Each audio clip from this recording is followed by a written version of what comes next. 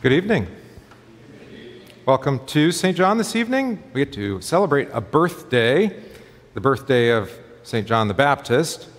Well, we could just imagine that we're St. John the Baptist this evening then, right? We don't know which St. John we are, so we'll say we're St. John the Baptist. And we're recognizing his birthday, which of course, there was a significant event in that Zechariah's mouth was opened and he prophesied. And so that's our gospel text. We get to hear the role of John and what he was given for us to do. We hear lots about John in Advent, right? At least 2 Sundays in Advent as well. Of course, you're probably doing the math. If it's John's birthday and it's June, what's 6 months from now? December, Jesus' birthday, right? So the whole 6-month apart thing. All right, very good. Let's turn to our divine service. We're using setting 1, page 151. And you can stand.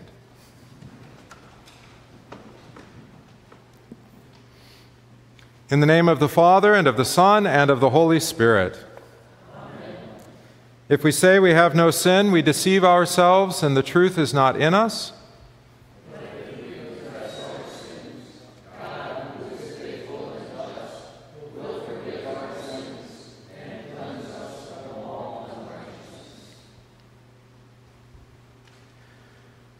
Let us then confess our sins to God our Father. Most merciful God, we confess that we are by nature sinful and unclean. We have sinned against you in thought, word, and deed, by what we have done and by what we have left undone. We have not loved you with our whole heart. We have not loved our neighbors as ourselves. We justly deserve your and eternal punishment. For the sake of your Son, Jesus Christ, have mercy on us, forgive us, renew us, and lead us, so that we may delight in your will and walk in your ways, to the glory of your holy name. Amen. Almighty God, in his mercy, has given his Son to die for you, and for his sake forgives you all your sins. As a called and ordained servant of Christ, and by his authority, I therefore forgive you all your sins, in the name of the Father, and of the Son, and of the Holy Spirit. Amen.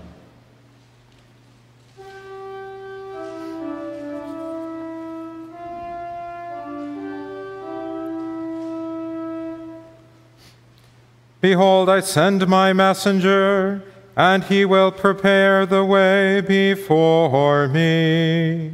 And the Lord whom you seek will suddenly come to his temple. Blessed be the Lord God of Israel, for he has visited and redeemed his people. And you, child, will be called the prophet of the Most High, for you will go before the Lord to prepare his ways, to give knowledge of salvation to his people in the forgiveness of their sins, because of the tender mercy of our God, whereby the sunrise shall visit us from on high, to give light to those who sit in darkness and in the shadow of death, to guide our feet into the way of peace. Glory be to the Father, and to the Son, and to the Holy Spirit,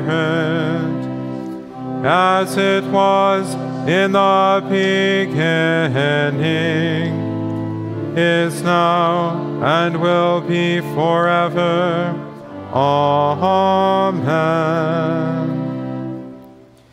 Behold, I send my messenger, and he will prepare the way before me.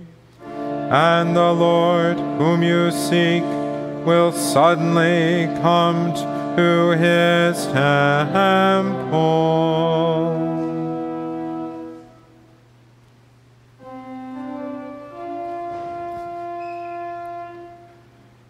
In peace, let us pray to the Lord. Lord, have mercy. For the peace from above and for our salvation, let us pray to the Lord. Lord, have mercy. For the peace of the whole world, for the well-being of the Church of God, and for the unity of all, let us pray to the Lord.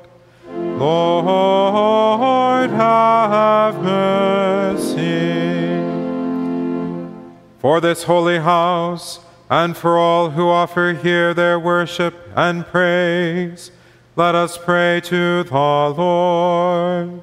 Lord, have mercy. Help, save, comfort, and defend us, gracious Lord. Amen.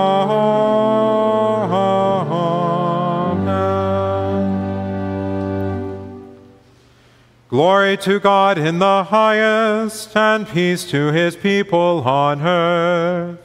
Lord God, heavenly King,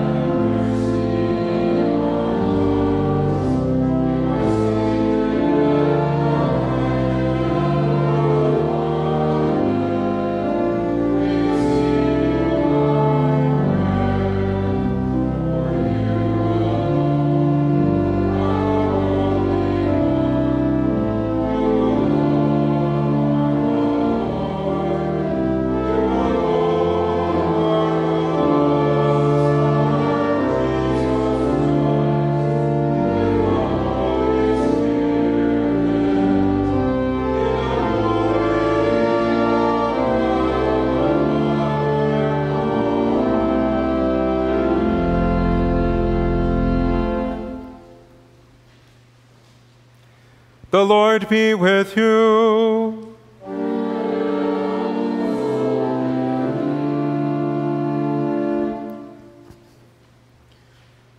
Let us pray. Almighty God, through John the Baptist, the forerunner of Christ, you once proclaimed salvation. Now grant that we may know this salvation and serve you in holiness and righteousness all the days of our life. Through our Lord Jesus Christ, your Son, who lives and reigns with you in the Holy Spirit, one God, now and forever. Amen.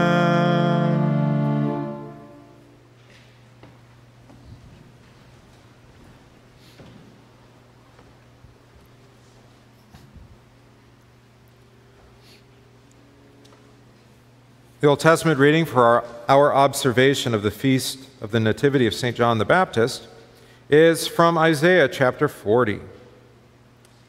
"Comfort, comfort my people, says your God.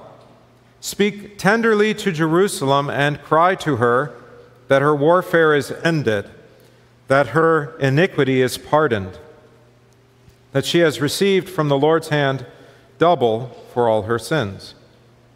A voice cries, 'In the wilderness, prepare the way of the Lord.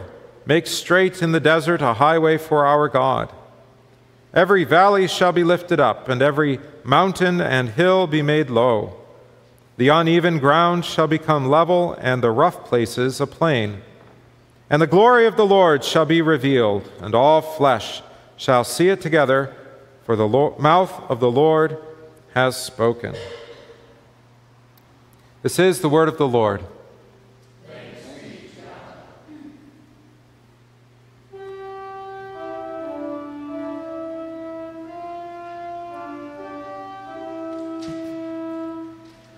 Lord, you were favorable to your land. You restored the fortunes of Jacob. You forgave the iniquity of your people. You covered all their sin. You withdrew all your wrath. You turned from your hot anger. Restore us again, O God of our salvation, and put away your indignation toward us. Will you be angry with us forever? Will you prolong your anger to all generations? Will you not revive us again, that your people may rejoice in you? Show us your steadfast love, O Lord, and grant us your salvation. Let me hear what God the Lord will speak, for he will speak peace to his people, to his saints, but let them not turn back to folly. Surely his salvation is near to those who fear him, that glory may dwell in our land. Steadfast love and faithfulness meet, righteousness and peace kiss each other. Faithfulness springs up from the ground, and righteousness looks down from the sky. Yes, the Lord will give what is good, and our land will yield its increase. Righteousness will go before him, and make his footsteps his way. Glory be to the Father, and to the Son, and to the Holy Spirit, as it was in the beginning, is now, and will be forever. Amen.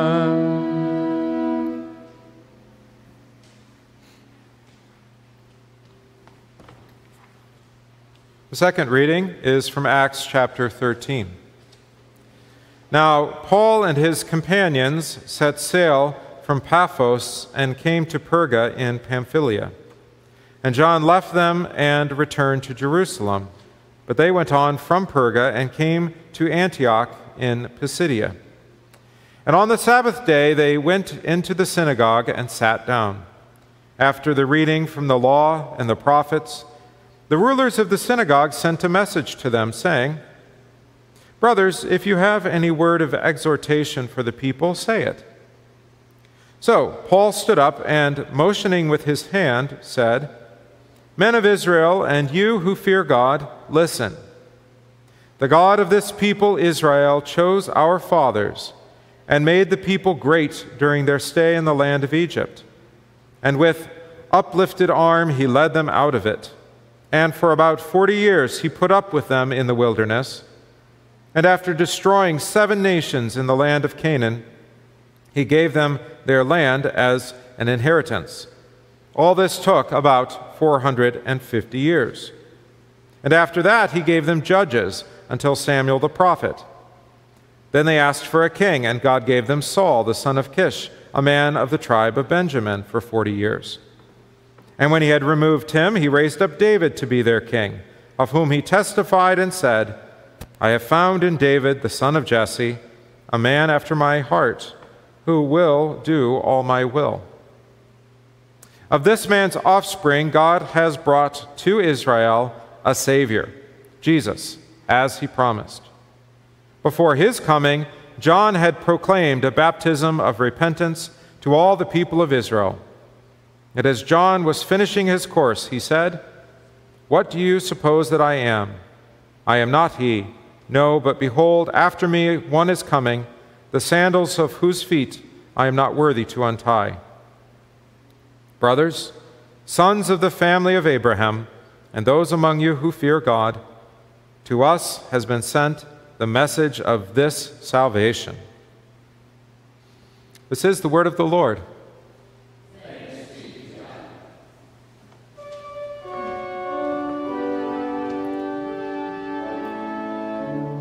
God. Alleluia, Lord, to whom shall we go? You have the words of eternal life. Alleluia, alleluia. The Holy Gospel according to St. Luke, the 1st chapter. Glory to you, O Lord. Now the time came for Elizabeth to give birth, and she bore a son. And her neighbors and relatives heard that the Lord had shown great mercy to her, and they rejoiced with her. And on the 8th day they came to circumcise the child. And they would have called him Zechariah, after his father, but his mother answered, No, he shall be called John. And they said to her, None of your relatives is called by this name. And they made signs to his father, inquiring what he wanted him to be called.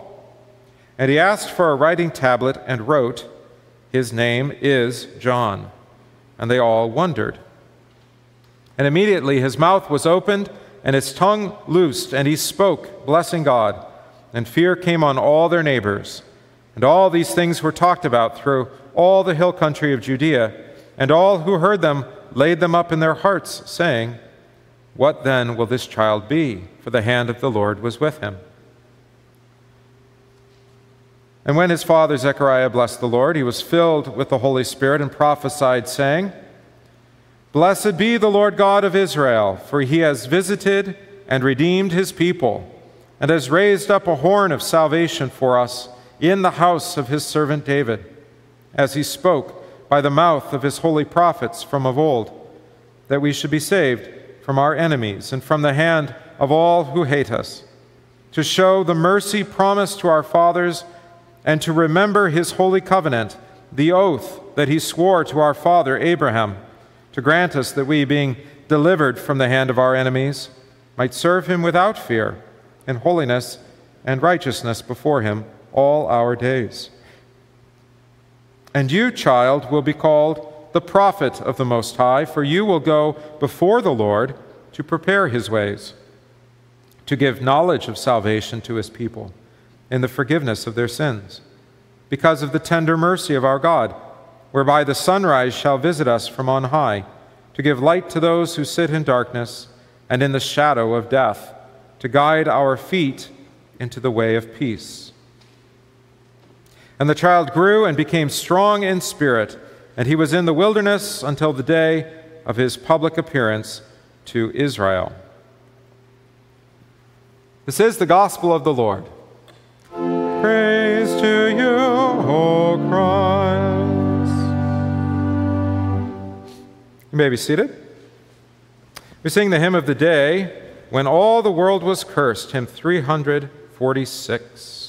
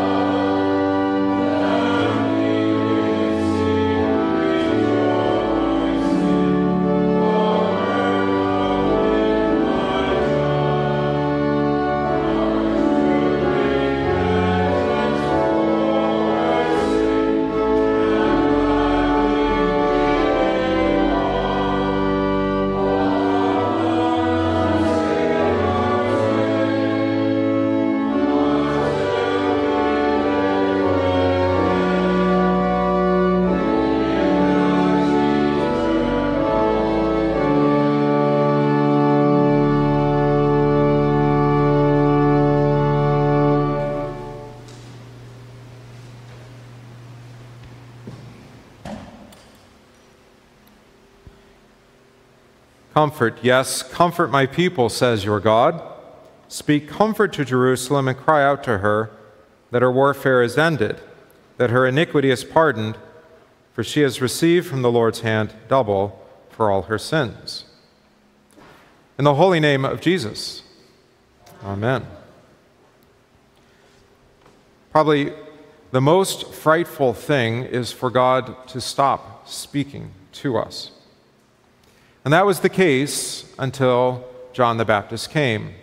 For some 400 years, God had been silent. There had been no new prophetic voice, not since the chronicler had written down his account at the time of the kings, And Malachi recorded his prophecy of the spring or the shoot that would come forth from the stump of Jesse. And then God was quiet. The people had grown anxious. They had grown, to wonder, was God really going to save them? And then as we read in the apocryphal books, for example, 1st and 2nd Maccabees, the people take matters into their own hands and try to bring about the Messiah or just appoint someone to be the Messiah over and over. Judas Maccabeus coming the closest to perhaps fulfilling that. For a time, Rome was cast out of Jerusalem, but only for a time. But even worse, perhaps, than God being silent were those words that God had left them with. For those of you who have attended Sunday morning Bible study, you've heard how difficult a word God had spoken to them, in our case by the prophet Ezekiel. Chapter after chapter after chapter of judgment, of condemnation, of destruction, and only briefly nestled occasionally in those first 30-some chapters, some hope of a restoration, a return. Well, of course, then the end of the book and the last prophecies are of a restoration, return, a resurrection, dry bones coming together and flesh coming upon them and life being breathed into them, and that fallen nation being restored again. The people had returned to Israel. The nation of a sort had been restored, although under Herod and the Roman government. But where was this full restoration? Where was this resurrection? Where was this new kingdom? Why had God in his glory not once again appeared in the temple that Herod had rebuilt? And so they wondered, and they were terrified, and they took matters into their own hands rather than be patient and wait for God to accomplish what he had promised to them by way of the prophets, even those prophets in exile, Ezekiel, or the prophet in Israel. That would have been Jeremiah, those final prophets. And then one comes, and he proclaims comfort, a baptism for repentance and the remission of sins. John the Baptist. He came to do what the prophets had long foretold. As his Father himself said by the Spirit, prophesying, that's actually the first prophet restored, isn't it? He said, "Blessed is the Lord God of Israel," that is, the lost nation. "For he has already now visited and redeemed his people. Already now has raised up a horn of salvation for us in the house of his servant David." How did Zechariah know? That Messiah that he's prophesying of, who indeed is in the womb of the Virgin Mary, has not yet even come to visit her cousin. And yet here is Zechariah, by the Spirit, foretelling what is already true, Mary now some 3 months pregnant. Just as he spoke by the mouth of his holy prophets, who have been since the world began. This has been God's plan all along. Yes, not according to our timetable. We grow weary and anxious, waiting and wondering, is God truly going to keep his word? But he does. In his time and according to his will, when the fullness of time had come, God sent forth his Son, born of the woman, born under the law, to redeem those under the law, as the apostle says. Why did he send this shoot or son from the house of the servant David? That we should be saved from our enemies and from the hand of all who hate us, to perform the mercy promised to our fathers and to remember his holy covenant. God has not forgotten his promises. God keeps his promises today and always. That mercy that he had promised, the offspring that would crush the serpent's head, as he had spoken to Eve and to the serpent and to Adam. The offspring by whom all the nations of the earth would be named, as he had spoken to Abraham. The offspring, that promise again, offspring repeated to, promise repeated, I should say, to Isaac and to Jacob, has come. Zechariah says. All according to the oath, according to the promise that he swore, God swore to Abraham, to be delivered from the hand of our enemies. Of course, then the question is, maybe they weren't looking for the right sort of Messiah. Were they looking for salvation from the Romans? It seems some thought that. Were they looking for salvation from an unjust taxation society? It seems that's the case for some, thus their hatred of tax collectors. Were they looking for maybe salvation from the immoral amongst them that were trying to drag them down into their sin? Maybe. But the salvation that he is speaking of is the salvation, actually, of each individual person, of the sin that plagues us, that clings so tenaciously to our flesh, of death that haunts us because of our sin, and of the lies and temptations of the devil and his legion that go about trying to make shipwreck and destroy our faith. Those are the enemies that he has come to destroy, Jesus, and he has defeated them by his cross, just as he promised and swore and testified by the mouth of the prophets all those days. So we come to John. John, who is the herald and the one who comes to announce Jesus, to bring, the people to the knowledge and to point his finger at Jesus. Jesus who has come to save them. And so he shows himself in the wilderness just as the prophets had foretold, preaching repentance for the forgiveness of sins, baptizing unto repentance, to prepare the way, to level the playing field, to bring down the mountains and lift up the valleys, all made equal, that is forgiven in the name of Jesus now, and also, no distinction, Jew and Gentile, slave and free, even elite and middle class and lower class, all are brought to that baptism, confess their sins in repentance, and are forgiven in the blood that will flow from the Savior's side. Finally, after 400 years of silence, after devastating prophecies from the prophets in exile and those in the conquered lands, finally, the good news has come. And that good news is Jesus, not John. John says he must decrease, that Jesus would increase. And so John's baptism gives way to Jesus' baptism in the name of the Father, Son, and Holy Spirit.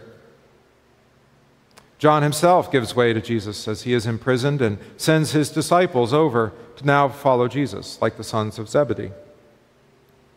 And John points to Jesus as the one in whom everything he was doing pointed towards.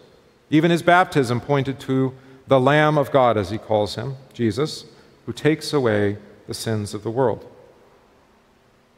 So we can celebrate John's birthday, but especially celebrate the way that God keeps his promises, that he doesn't forget those promises, the oath he swore to Abraham, and he doesn't forget the promises he's made to you.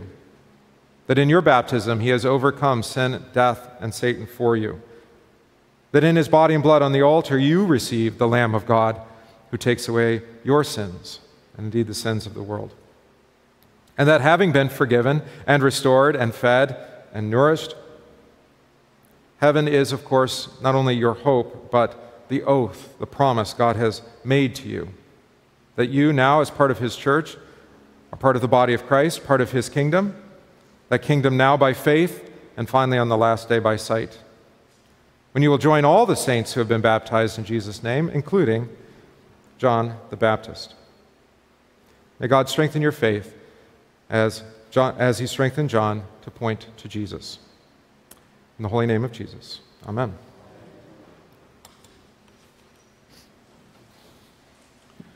We stand and we confess the creed.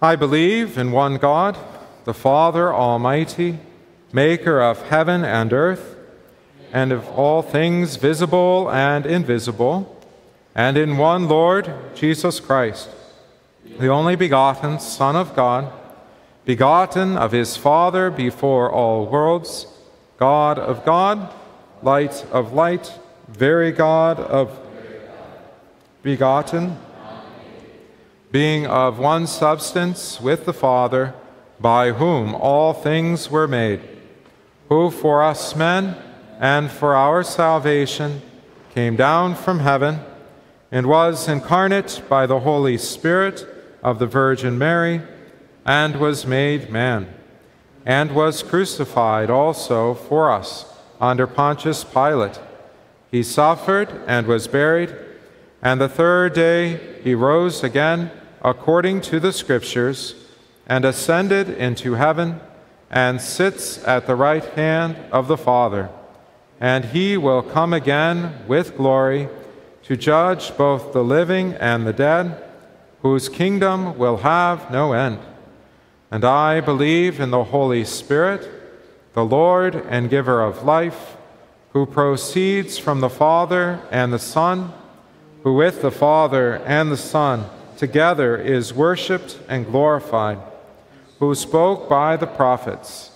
And I believe in one holy, Christian, and apostolic church. I acknowledge one baptism for the remission of sins, and I look for the resurrection of the dead and the life of the world to come. Amen.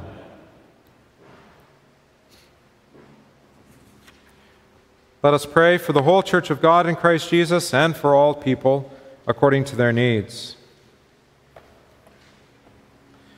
O Lord God, Heavenly Father, who since the world began hast spoken unto us by the mouth of thy holy prophets, and given unto us exceedingly great and precious promises, we thank thee that thou hast been faithful in all thy covenants, and didst visit and redeem thy people by raising up in the house of David a Prince and Savior, even Jesus Christ, to give us remission of sins, deliverance from the power of evil, and the hope of everlasting life. We praise thee especially this day that thou didst prepare the way of our Lord by the word of thy prophet and messenger, John the Baptist, whom thou didst ordain as a preacher of repentance, and that by his voice, as one crying in the wilderness, thou didst give knowledge of salvation unto thy people, light to them that sit in darkness and in the shadow of death, and counsel to guide their feet into the way of peace. Grant us, we beseech thee, the gift of thy Holy Spirit, that we may receive in faith the testimony of those who beheld the divine glory of the Lord Jesus Christ, and who without wavering bore witness to his grace and truth, even unto death, to the end that, according to thy glorious power, we might be strengthened against all temptation, be filled with the knowledge of thy will, be fruitful in every good work, and be made worthy to be partakers of the inheritance of the saints in light. Rule and govern thy church upon earth, O Lord, that all who preach therein may do so with fearlessness and fidelity, that all who teach therein may have wisdom and grace, and that all who in any way serve therein may hold the faith in a pure conscience and seek those things that pertain to thine eternal kingdom. Bestow upon them the mind of Christ and deliver them from error and schism, lukewarmness and hypocrisy. We pray for the nations. Turn them to the Lamb that takes away the sins of the world. Incline the hearts of the multitudes to the reception of his truth, and deliver them from the tyrannies of force, falsehood, and fear. Give them knowledge of thy salvation and save them from the works of evil. Preserve our own land in righteousness and peace, and to this end give diligence and devotion to all who hold authority, that they may administer our laws in accordance with thy will, encourage obedience thereto, and punish all wickedness. Let thy benediction rest upon our homes, nourish our children in the words of faith and good doctrine, and keep all parents in the way of godliness, so that they may be patterns of love and purity for their children. Remember the afflicted, and touch them with the healing power of thy presence. Manifest thyself as a very present help in time of trouble, their strength and their shield. And as thou hast appointed a day when thy Son shall return to judge the world in righteousness, Keep us by thy grace and mercy in continual fellowship with thee and with all who look forward to his appearing. All these petitions we entreat thee to grant, and such other things as thou seest we need. In the name and for the sake of Jesus Christ our Lord. Amen. You may greet one another with the peace of Christ.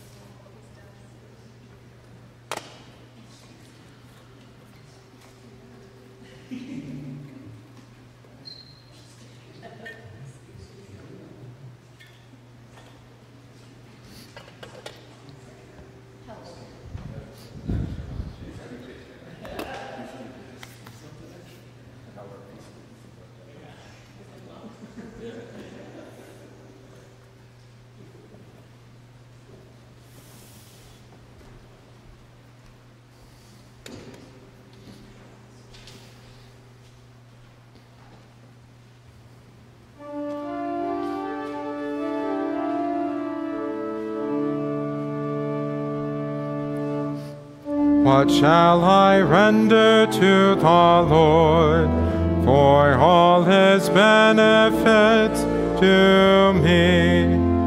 I will offer the sacrifice of thanksgiving and will call on the name of the Lord.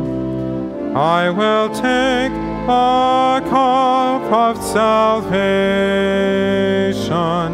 and will call on the name of the Lord. I will pay my vows to the Lord now in the presence of all his people, in the courts of the Lord's house, in the midst of you, O Jerusalem.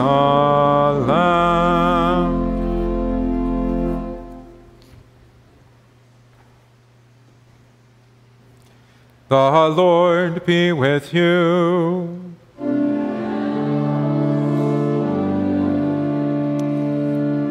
Lift up your hearts.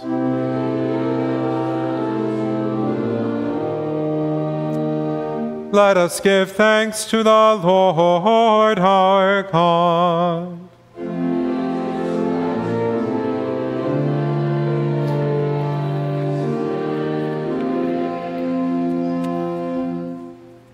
It is truly good, right, and salutary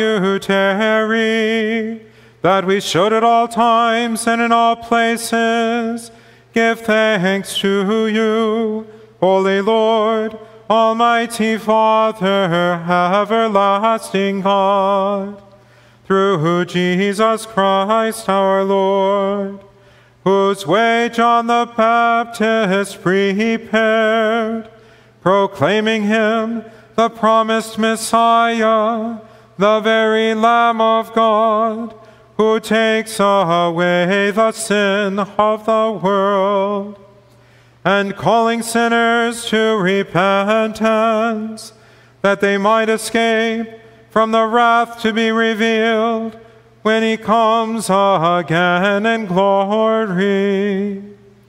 Therefore, with angels and archangels, and with all the company of heaven, we laud and magnify your glorious name, evermore praising you and saying, Holy, holy, holy Lord, God of power and might, heaven and earth are full of your glory. Hosanna, Hosanna, Hosanna in the highest. It is he who comes in the name of the Lord. Hosanna in the highest.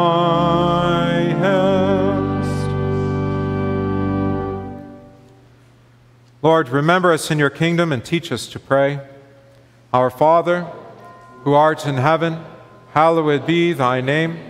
Thy kingdom come, thy will be done, on earth as it is in heaven. Give us this day our daily bread, and forgive us our trespasses, as we forgive those who trespass against us. And lead us not into temptation, but deliver us from evil. For thine is the kingdom, and the power, and the glory, forever and ever. Amen. Our Lord Jesus Christ, on the night when he was betrayed, took bread, and when he had given thanks, he broke it and gave it to his disciples and said, "Take, eat. This is my body, which is given for you. This do in remembrance of me."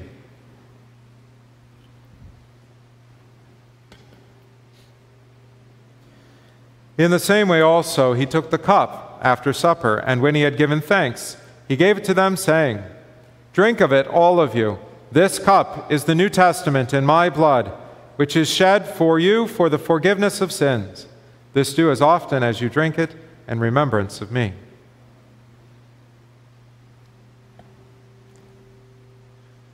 The peace of the Lord be with you always. Amen. Lamb of God, you take away the sin of the world. Have mercy on us. Receive the bread from the Lord.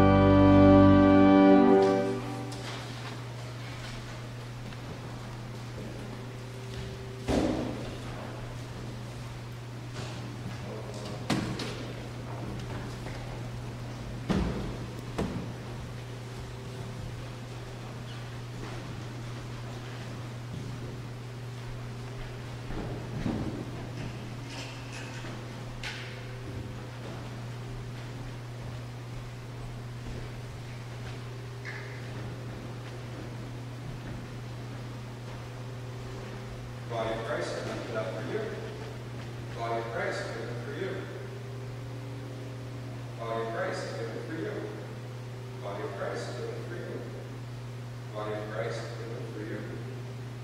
Body of Christ, given for you. Body of Christ, given for you. Body of Christ, given for you. Body of Christ, given for you. Body of Christ, given for you. Body of Christ, given for you.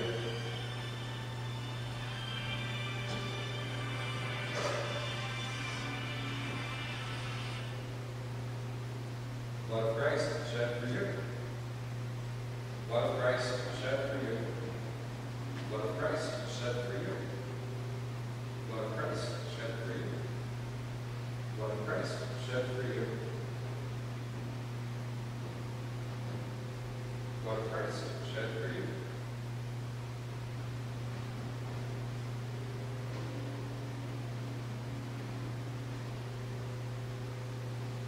Blood of Christ shed for you.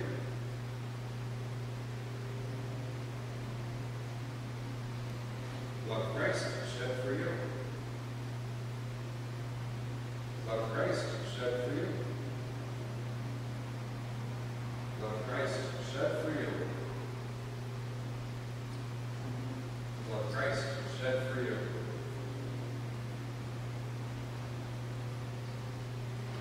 The body and blood of our Lord and Savior Jesus Christ, strengthen and preserve you in body and soul to life everlasting, according to his peace. Amen.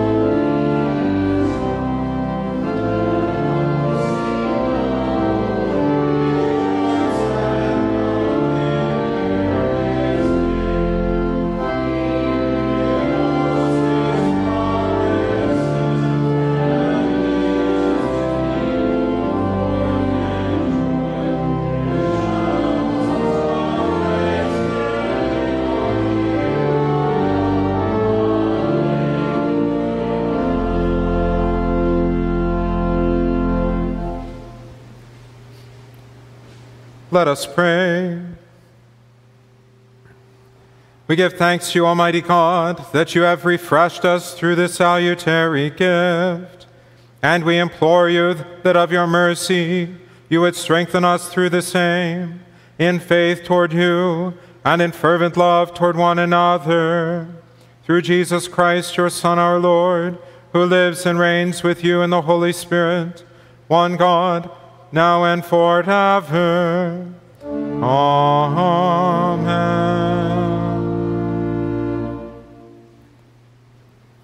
The Lord bless you and keep you. The Lord make his face shine upon you and be gracious unto you. The Lord look upon you with favor and give you peace. Amen.